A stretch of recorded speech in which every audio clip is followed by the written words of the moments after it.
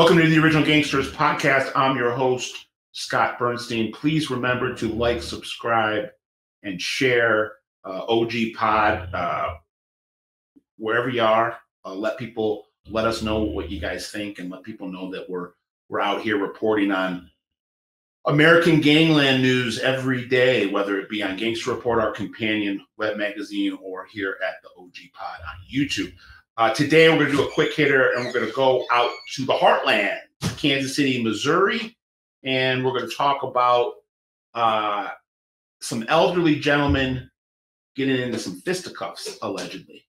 Word is that in the days or week before Christmas, Kansas City reputed mob underboss, Peter Simone, a.k.a. Las Vegas Pete, got into a physical altercation at a Kansas City restaurant called Casconi's.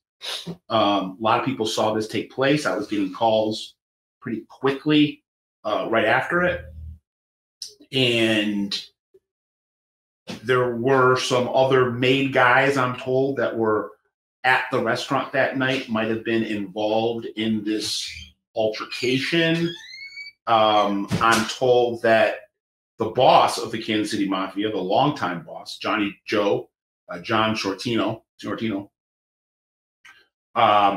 had to chime in, and that Johnny Joe had a meeting at some point in the last week and called some of these people that were involved in this alleged altercation and admonished them for putting their hands on his underboss, Las Vegas Pete.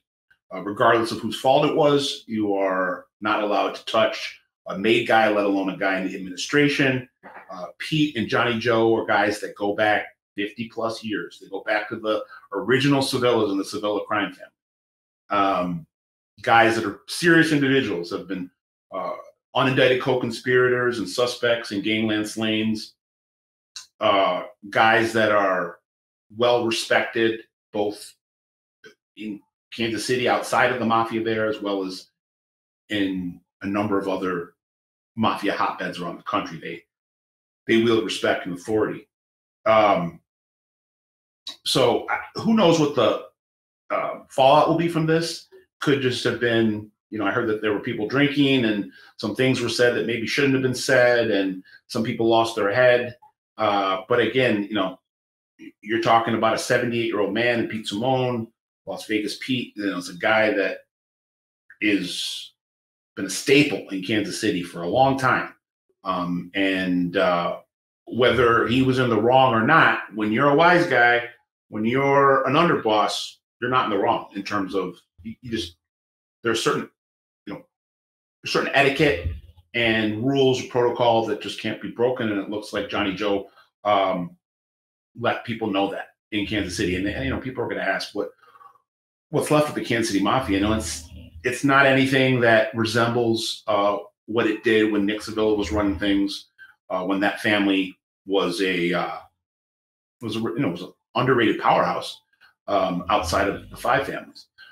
Right now, it's a small organization made up of a handful of OGs that control mostly gambling, loan sharking. Younger guys do some drugs, but not a lot of those guys are, if any of those guys are made.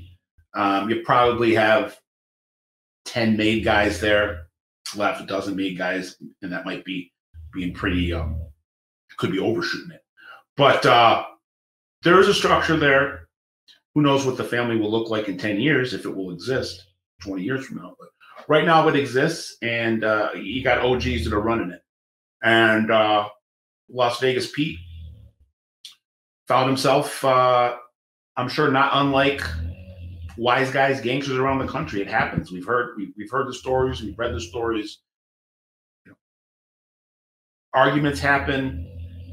Squabbles happen. Oftentimes they happen in public. And in this case, that's what happened in Kansas City at Casconi's. So I just wanted to report, let you guys know that there was some holiday fireworks out in Kansas City, and that Johnny Joe laid down the law in terms of how you're supposed to behave as a wise guy, whether you're talking about Kansas City or New York City or Chicago. Philadelphia, it's all pretty uniform. So happy holidays to everyone in Kansas City. Please like, subscribe, and share. For OG Pod, I'm Scott Burnstein.